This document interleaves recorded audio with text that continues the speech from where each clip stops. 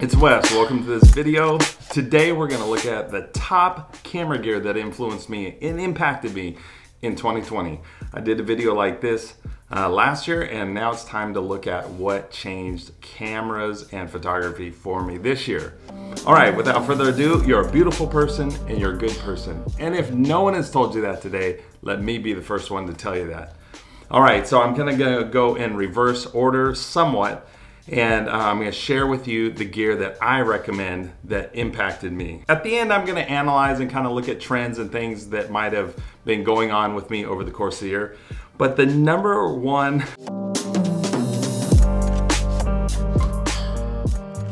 it's always ready, it's reliable, and it's right. It was a good fit for me in 2020.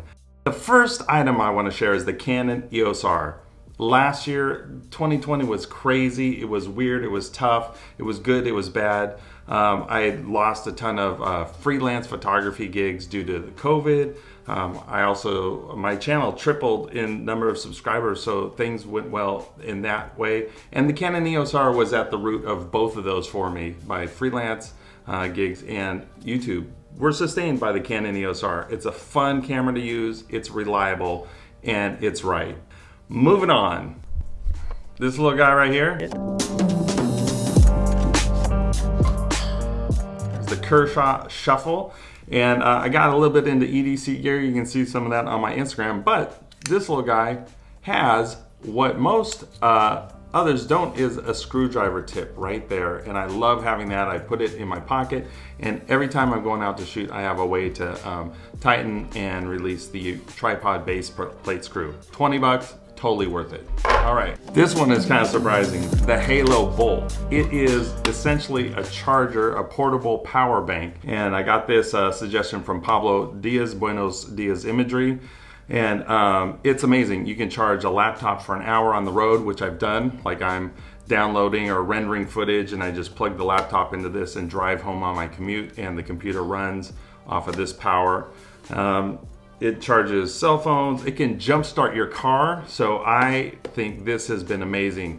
It provides a lot of safety and security for me on shooting on location or in gigs where you need some extra power.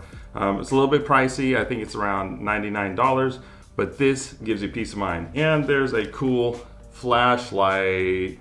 All right, so you're never without power. All right, now the GoPro Hero 7. Let me see if I have my GoPro here. Now the GoPro Hero 7, known for its wide angle, and it's great for a lot of things, action camera related. It is an amazing camera. Now I have the 7, I don't have the 8, the 9, but this is an amazing camera. Now, I've been diving lately, Malibu, Palos Verdes, Crystal Cove, and having this and being able to document those adventures has been great. It's waterproof. I just put in a little floaty case and attach it to a cuff, wrist strap or a shoulder strap or arm strap, and away you go. You won't lose it, it'll float, and you get some great images. Now the thing I've been doing is taking single images in RAW format, so I have more power to tweak them in Lightroom when I get back. So that's the GoPro Hero 7. It's got time-lapse, night-lapse, hyper-smooth stabilization, 60 frames per second, so you can do some slow-mo. It's awesome.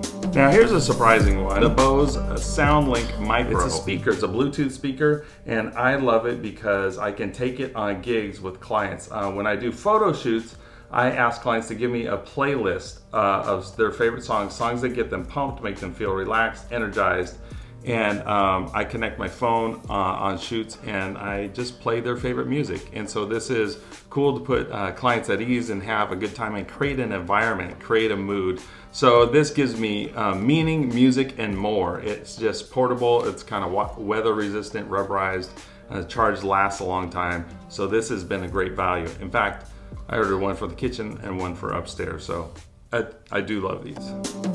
All right, now this is gonna seem a little bit weird. I'm actually including 2 software subscriptions in this year's gear that made a difference for me. And one is Spotify. And the reason is I use Spotify to organize playlists for clients when I do shoots. And so I just ask them, hey, what are some songs? And they put it in Google Doc and I just build a playlist. Sometimes on the way to the gig, it's that easy, I can do it on my phone.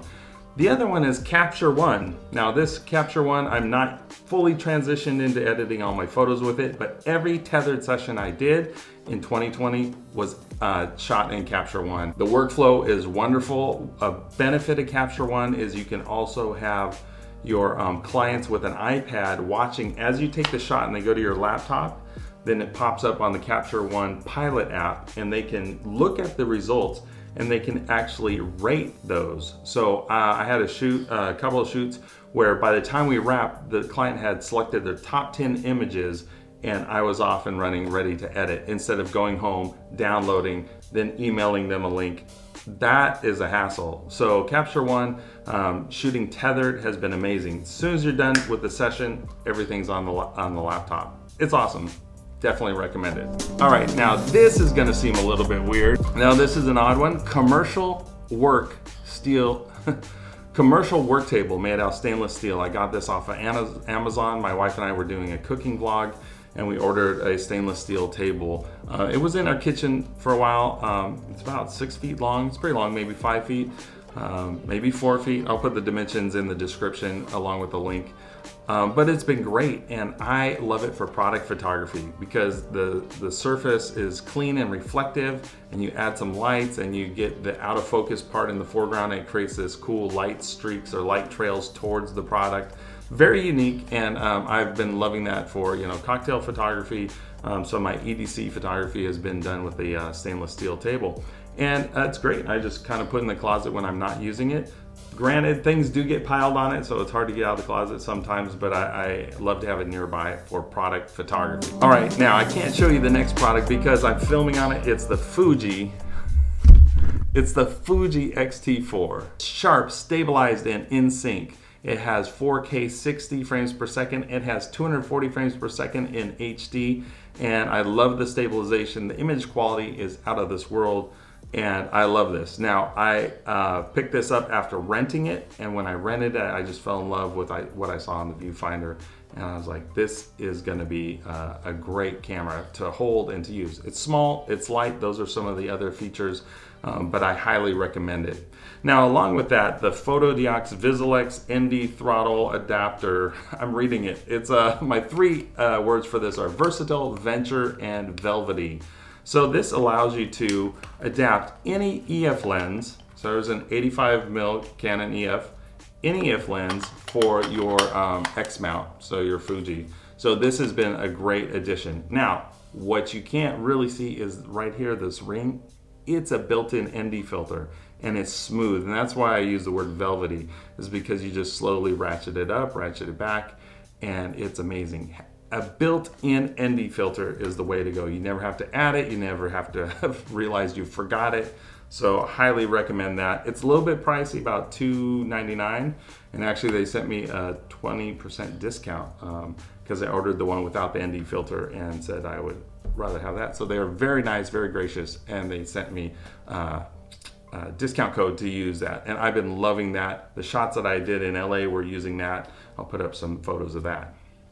All right, the last product that made a difference for me in 2020 is the Fuji X100. This little camera shocked me, surprised me, mesmerized me, and basically made me want to take it everywhere so that I could shoot. It has film simulations, so I shoot JPEG and RAW, so you get that look baked into the JPEG. Transfers to the smartphone for instant, easy posting on social media. It's one focal length, 23mm, so you never are thinking about your focal length. You're moving your feet using street photography. Has a nice little kind of knurled grip here for changing the aperture, which I love. F2 lens, which is newly redesigned to work with the sensor. I find the photos I take with this are probably some of the sharpest, most amazing photos. Comparable, I think, to the 5D Mark IV, which I think is almost unparalleled for image quality. Got a little flip up screen, which is handy when you're shooting horizontal, not great when you're shooting vertical. But high speed continuous shooting is great, like 15 frames a second. And I love it. It does 4K video too, which I've used a little bit and will probably use more as a B cam. Has a built-in ND filter, one of my favorite features. You can turn this on during the day, lower your shutter speed, and get some motion blur into those street photography photos. Now, some trends I noticed last year on my list. I had 3 lighting items, 2 accessories, 1 audio accessory, 2 lenses, and 2 cameras. This year, I had 4 cameras on my list, count them 4. The EOS R, the X100V, the X-T4, and the GoPro. And I had 1 lens adapter, 4 accessories, the work table, the speaker, the knife, the battery charger, the portable power bank, and then 2 pieces of software. So what's interesting to me in terms of trends is I see a move. Last year I was very into learning off-camera lighting, and so I had the Godox and an umbrella and the Godox trigger, as well as the light.